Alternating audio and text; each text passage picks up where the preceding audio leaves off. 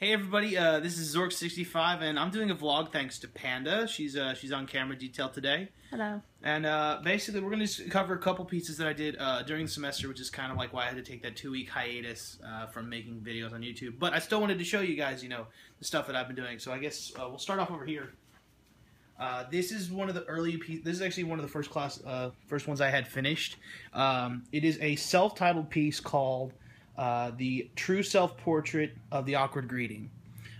Basically, I modeled it after my smile. It's supposed to be kind of gnarly and awkward. We've got basically, this is done with plywood, cardboard, and sawdust, along with the spray paint and such. Now, there's a little bit of damage here, and here. I'm gonna be going back and touching those up again. This has already received its grade, sadly. It only got, like, I think, a B+ or something on it, but took a lot of work, a lot of time and effort into it. But I based it off of the awkward social greeting that everybody has to go through. It's like, do I know you kind of thing. That sort of approach to it. These basically, the teeth are modeled after different handshakes. There's the knuckle bump, basically the slap of the hand, and also the actual formal handshake. So it's like the different pieces of a greeting. So that's kind of how I came up with the concept for it. Got accent marks and such, basically for different parts of the fingers and such. Like knuckles, longer parts of the finger, basically solid shapes. And that was kind of the basis of that one. It went over pretty well, I thought. It's a hanging piece. So basically, we're going to go ahead and lift it up just for a second. It would hang on a wall like this. So it's kind of just a basic installation piece that you just hang on the wall with a little plaque off to the side saying what it is. And this took probably 3, 4, 5 weeks maybe.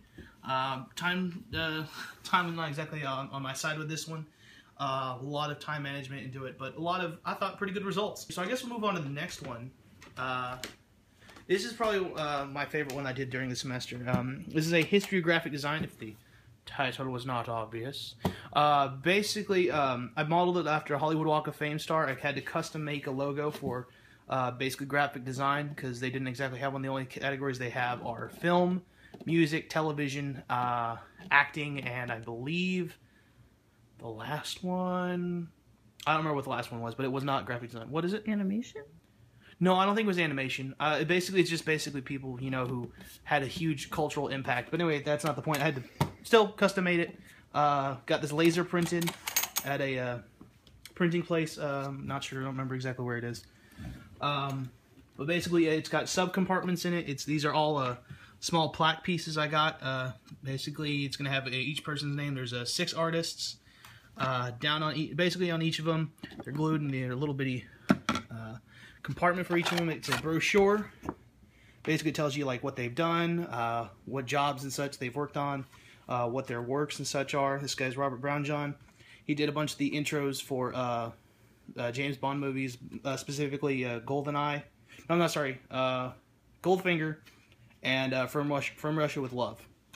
And then on the back, I basically did another movie. He did not do anything with Lord of the Rings. Just basically, I took a different movie and I did it in his art style, where I kind of superimposed stuff, sort of took different layers and placed, like the Ring of Mordor, or sorry, the one ring from Lord of the Rings, onto Frodo's face. So it's kind of that little detail.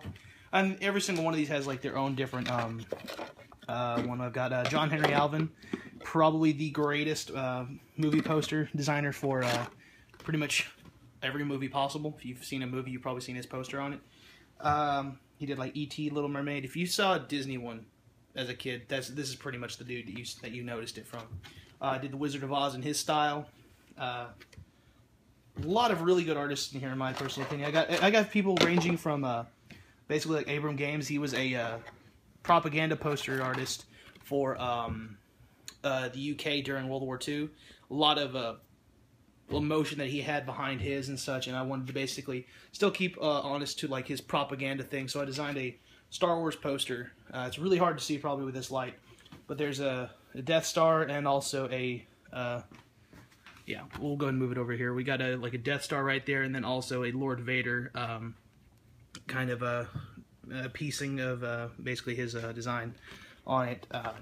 It's just kind of a silhouette, I guess, of it, and it's just highlights and such. Then we have Saul Bass. He did a lot of stuff for Alfred Hitchcock. We got a Vertigo. He did Anatomy of a Murder. I did a James Bond poster in his style. He loves sort of red solid shapes. A lot of really a lot of work was put into this one. We have like Chip Kid. He designed the original book art for. That's a phone again. Somehow a phone finds its way into my videos no matter what I do. I could unplug it and it'd still walk into the room and just find a way to mess me up. But he did the original cover art for Jurassic Park, which is what, of course, inspired the Jurassic Park, logo for the movies and such. And I did a Iron Man poster in his sort of style. That's my favorite one. Yeah, I worked really hard on this. This probably took me 2 hours maybe, just to make sure that all the line art was correct and such, and it looked pretty solid. Tell them what you used to make it. What did you use to make it? Like Adobe Illustrator. Okay. Yeah. Just making sure they knew you didn't Illustrator's pretty draw much it by hand, really. Oh, yeah. I did. If I did this by hand, I'd be insane. But yeah, I basically took a couple silhouettes and such and kind of figured out where the main curve lines and such for Iron Man is. And also found a pretty good human skeleton that I thought reflected the similar posture to it. And I just basically cut those in half. And I sort of pieced them together to kind of fit the proper sort of posture for it. Originally, the one I found, the arm was actually way down closer to the hip. Like, it was practically surgically attached, so I had to kind of move stuff around here and there. But I thought it turned out pretty well. Last one we have is Paul Rand, who is arguably the best and most profitable graphic designer who's ever lived. The dude could spend literally half a year on a logo and make $500,000. It was just, that guy was just so good at it. Did a lot of corporate logos, loved solid shapes and solid colors. And I thought I'd give a shot. This is going to be hard to see because it's very similar, but I did a Jaws logo, Jaws movie poster in reference to one of my favorite movies. But I thought I did a really good job with the solid shapes, getting the feel of the actual movie itself, the finish, because you never really truly see the shark until about halfway through the movie. I wanted to keep that that option still honest with the poster and such. But this one was an entire semester-long project. Spent about 13 weeks getting everything ready and just sort of tackling it piece by piece. And it turned out, in my opinion, really well because I got an A in the project, so thumbs up for that.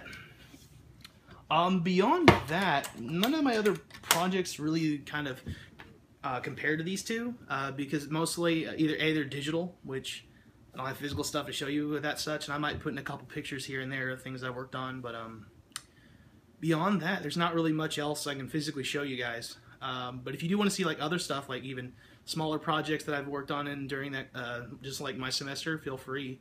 Your self-portrait. Oh yeah, it's actually in the camera. Is it really? Yes. So if you want to talk about that. Semester. This is actually from quite a while back, probably 3 or 4 semesters ago. I had to do a self-portrait with me as the main character and also using a prop, and I found one of my RB replica. What is a self-portrait? A self-portrait is a portrait of me. So then why did you say self-portrait with me as the topic? Some people, not everybody knows those terms, Panda. There could be 4-year-olds watching my channel. I feel sorry for you, but I'm impressed. Yeah, but yeah, it took me probably a couple 20 hours or so just to get everything I wanted to. I tried to make myself look a little bit older in it because that's just how oil paint kind of naturally works. But I just still wanted to make myself look a little bit more less of a baby face because I think it was what I did was stupid when I did it. I shaved shortly after taking one of the pictures. So I like trimmed it down too much, so I looked about 14 years younger than what this thing was supposed to be like, and I had to compensate for that, and it was a nightmare. So one thing you always have to consider, people, is continuity. If you shave while you're still working on something and you're not supposed to, you have a problem. So always consider the ramifications of changing your face before you actually do it. Words of wisdom. The more you know. Yeah, the more you know. I'm going to put this back up because I really like this one. I use it as my Skype photo. They go, oh, that guy looks dignified. They learn very quickly that I'm not dignified at all. But beyond that, there's really not much else I was really super into like working on. I mean, there was poetry and such that I was working on for basically a writing class. There was a couple papers I wrote for medieval literature, but beyond that, there wasn't really much else I was working on.